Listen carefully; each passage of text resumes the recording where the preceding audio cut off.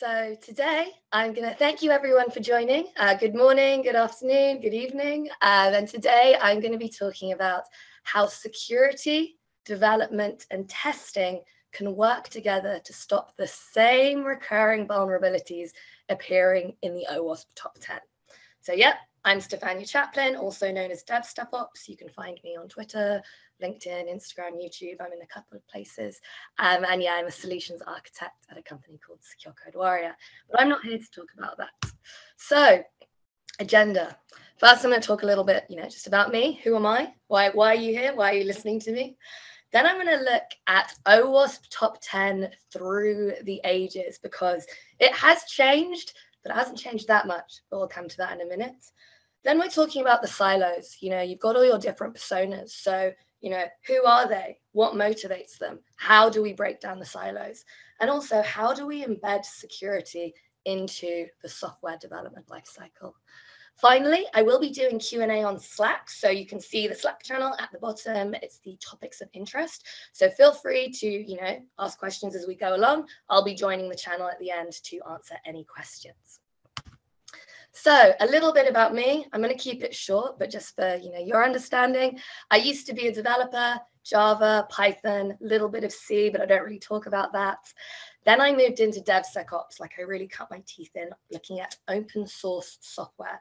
It was a company called Sonatype, and that's when I got a real experience of everything DevOps and everything cybersecurity. And I often say about whether it's about security engineers or champions or general people with a passion in security can often start to become a paranoia in security. And I'm definitely verging to the point where I'm like, oh my gosh, the world we live in, are we even safe? But anyway, that's a different story. And right now I am at Secure Code Warrior, which is security training for developers, all about starting left rather than shifting left. So OWASP top 10 through the ages. I haven't gone all the way back because the first OWASP top 10 was actually in 2003. So I'm starting off, with 2007. So we can see we've got some familiar vulnerabilities, injection flaws, cross-site scripting, authentication. So these are vulnerabilities that keep popping up again and again. And you can see as well with the top 10, there's not that much of a change. You can see a couple of things drop, a couple of things added. And similarly, when we then move to 2013 and the most recent official one, 2017, we can see injection flaws is staying pretty much at the top. We've still got authentication, cross-site scripting moving around a bit, but there's a lot of, there's a lot of similarity. So we're seeing the same recurring vulnerabilities again and again. So with the latest version, if you haven't seen it, you should check it out. It's very exciting. But we now have at least the draft, ready for peer review for 2021. And there are quite a few changes in this. And it's not just about the topics, which I'll discuss in a minute, but also the methodologies for how the 2021 were calculated. Traditionally, we look at CWEs. I say we, OWASP, but traditionally OWASP will look at CWEs. And what they found is they were kind of focusing on the top 30. With this year's version, it looked a lot wider. We looked at like 500,000 applications. Instead of looking at for 30 CWEs, we looked at 400. So a CWE is, it's like a type of vulnerability. So for example, A10 on 2021, SSRF, that is a CWE. Well, say for example, insecure design, which I'll talk about in a minute, is actually a group of almost 40 CWEs. And it's got an average of, I think it said 19.6, we'll call that 20 amongst the different topics. So looking at the actual change, we can see injection has been knocked off the top. It's also been merged with cross-site scripting. We have broken access control. So, all about, permissions, access. When I do a lot of training for salespeople, and I say my simplification for this is don't make everyone admin, have permissions, etc. And something that's really interesting with the latest version is we're looking at the cause, not the symptoms. So we can see the 2017 sensitive data exposure, that's more of a cause, a symptom. And then now we're going to cryptographic failures because that's the usual reason. And the final one that I'm going to talk about, well, a lot, is insecure design, because that is a brand new topic. And the reason I think it's, quite cool is it's talking about design flaws. So as an industry, we're all trying to move left, shift left, start left. We're all going that direction. And with insecure design, it's going, even further, back. We're thinking about stuff like threat modeling. We're thinking about secure design patterns and principles, reference architectures, because you need to start thinking about, you need to design securely before you start coding, implementing, etc. Security cannot be an afterthought, because that's kind of how we've got in this whole situation of the same recurring vulnerabilities, and why I am speaking to you now about this. So I think of it a little bit like an iceberg, because OWASP top 10, that's why we're here. That's the ones we've got to focus on. But take, for example, I mentioned SSRF as the new number 10. So CSRF was actually in nearly all the other years. So we talk about the OWASP top 10, but what about OWASP 11, OWASP 12, 13? Obviously, we don't rank those, but security is not, the OWASP top 10 is awesome, and they are the most, prevalent, but there is a whole iceberg of what we need to look at. Others of you may know the SANS top 25. So these are the top 25 CWEs. And this is the thing, your scope's going bigger. And right now we're talking about application security. Very important. What about, cloud security? We're all migrating at the moment, networking, environments, mobile, IoT. It's not just, design vulnerabilities, SSRF. There's a whole iceberg out there, and I put this at the bottom, but we don't ever like to talk about it. What about human error? It can be innocent, it can be tiredness, occasionally malicious, but that's a different topic. But a lot of vulnerabilities are caused by that, and I've even got a stat, I think, on there in a few slides time. Oh no, it's on this slide. So I've got a couple of stats here. I'm not going to read off the slide as such, but maybe if I look at the very bottom, the average cost of a data breach is nearly 4 million. And when we look at that, okay, does that take into account brand? Because there is a very famous organization that had a bad version of Struts in about 2017, and they lost 1/3 of their market cap. Like they lost, I think it was something like 5 billion. It was pre-GDPR, otherwise they would have been heavily fined. And I'm not going to name and shame, but anyone in the open source space probably knows who I'm talking about. And in terms of with brand, it's been 4 years later and people, still know who this company is. So, no one wants to be on the front page. And a lot of these vulnerabilities or, the attack vectors are web-based. So, coming from, the application code. So this is something that we do need to focus on, as well as the rest of the iceberg. My other stat, okay, slightly old because we've obviously got the 2021 version as of very recently, but injection flaws is still in the top 10. It's been number 1 for like, I don't know, what was it, like maybe 10, 14 years. But this is the thing, it's the same vulnerabilities. Funny story, our CTO used to be a pen tester, and he was aware that the same recurring vulnerabilities kept coming again and again. So he's like, okay, so how do we fix this? Okay, who's writing the code? Let's go to the source. Let's work on the cause of this. And here we have Secure Code Warrior. But anyway, and the final one of my stats. 25% of all data breaches last year were caused by human error. And that's the thing, we are humans. We can write as many tests and have as many security protocols as we possibly can, and that's great, and we should continue doing that. But sometimes people make mistakes. And it's not just in security. I think there was an article I read a few years ago, and it was talking about some of the most costly mistakes ever, but from a finance perspective. And it was in Japan, and I think it was meant to be, one share was 225,000 yen. Accidentally got the numbers mixed up. So they put 225,000 shares for 1 yen. And I think it knocked like, I don't know, I can't remember, it's like 5 or maybe 11% off the Nikkei for the day. I wouldn't have wanted to be that person, if I'm honest. So anyway, this is the thing. It's not just tech. It's not just security. It's, we are human. Things happen, and we need to try and prevent this. So let's talk about our personas. So I put testing on the left with a little power button. We've got security in the middle with a little shield, and then I've got my developer in my brackets. And this is the thing, we're all very, very siloed. So my background, I used to be a developer, so it puts me kind of in the right. And now I work in security in the middle. I've done a bit of testing, but anyway, we all have very, very different motivators. Developer, we like our new and shiny. We like to do things. We're usually quite creative. I like to think we're quite intelligent. We're into problem solving, and we like to focus. And we also like our tools. You know, if it's outside our IDE, it might not get attended to very often, etc. And that's the thing. Developers are motivated by, you know, features, functions. They've got their deadlines. We've got our sprint cycles. You know, that's our game. Security. They're trying to find the problem. And the thing about security is you can find one problem and you kind of done your job. And developers, on the other hand, have to make sure everything's you know, secure. So it's definitely an interesting paradigm.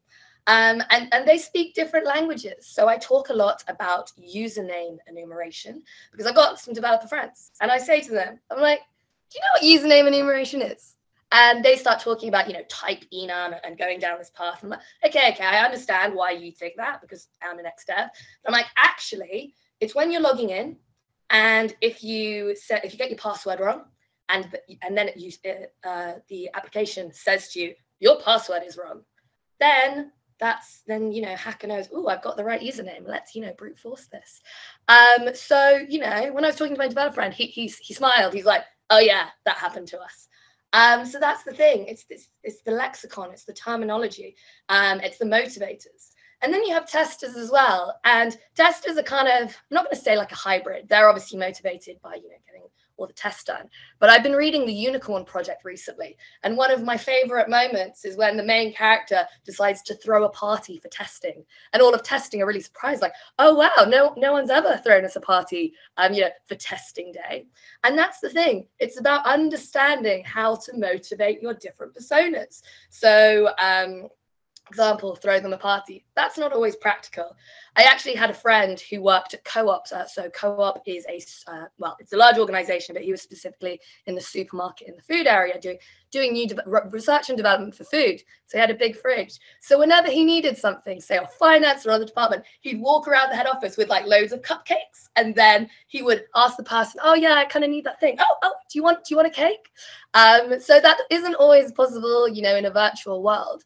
But it's all about understanding who and what motivates them, because a lot of the time when you get developer and security, it can go it can go either way. And what we're really trying to do is, it's almost like the year of the empath, you know, 2021, security is not the bad guy, neither is testing. Developers just want to do the best thing possible. No one wants to be on the front page. So how do we achieve that?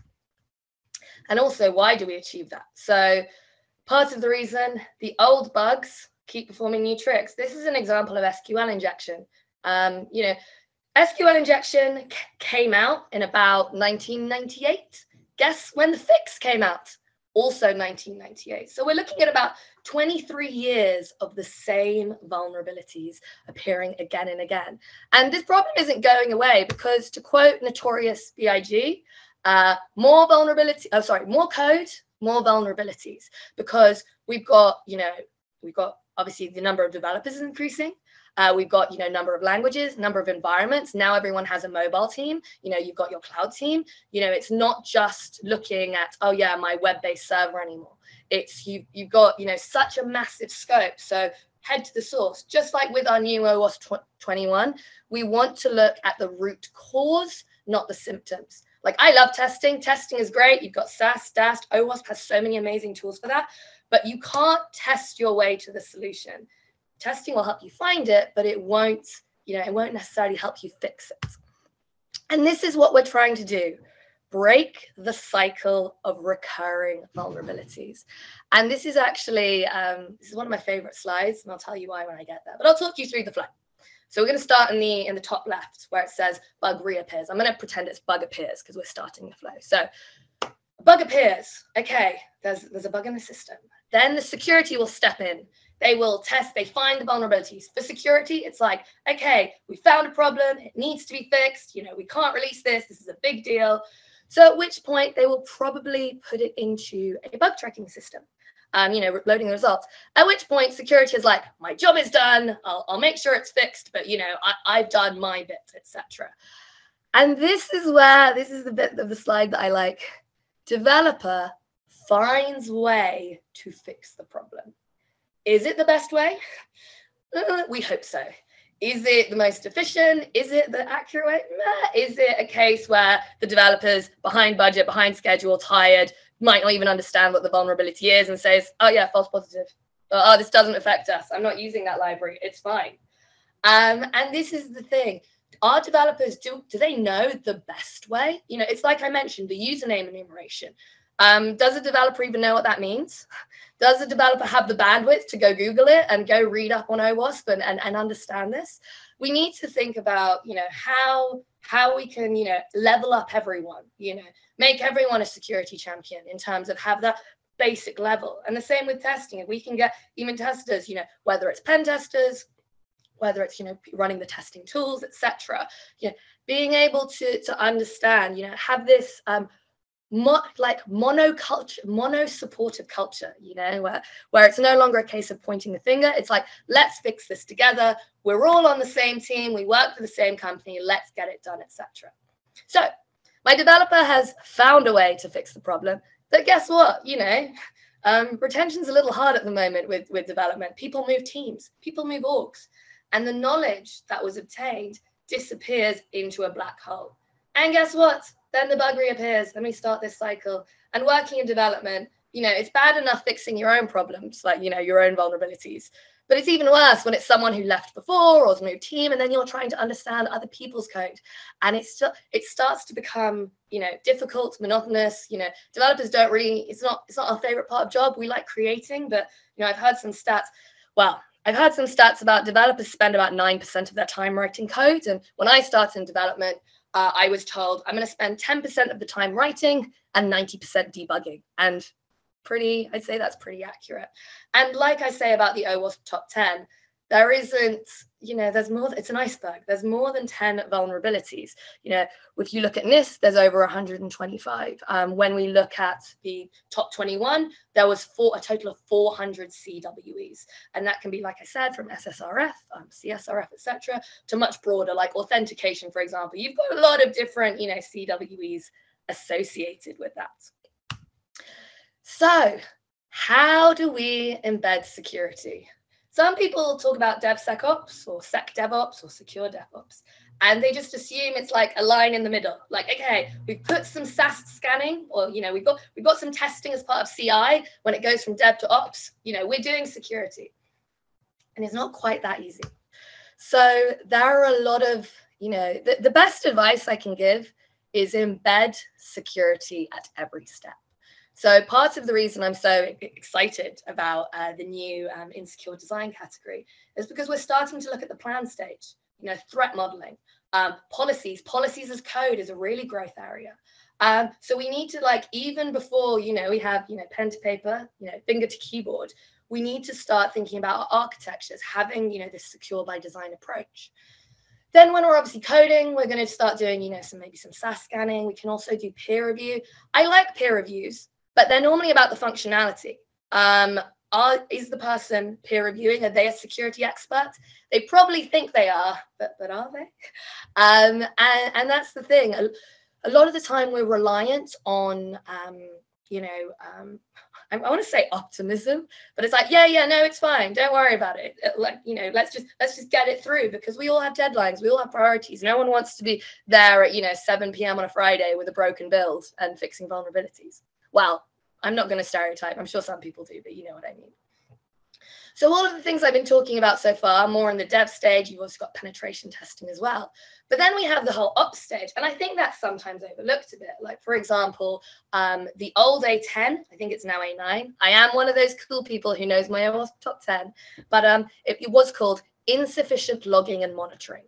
And this is really understated. This is so important because inevitably, touching all the words, Unfortunately, whether it's on a personal level or on a professional level, we probably are all going to get hacked one day. I actually got my, what's it called? You know, the gaming Steam. I got my Steam account hacked just before I went to a conference in Sweden a few years ago. And I was like, oh, wow, it's happened to me. Maybe this is the only time, fingers crossed.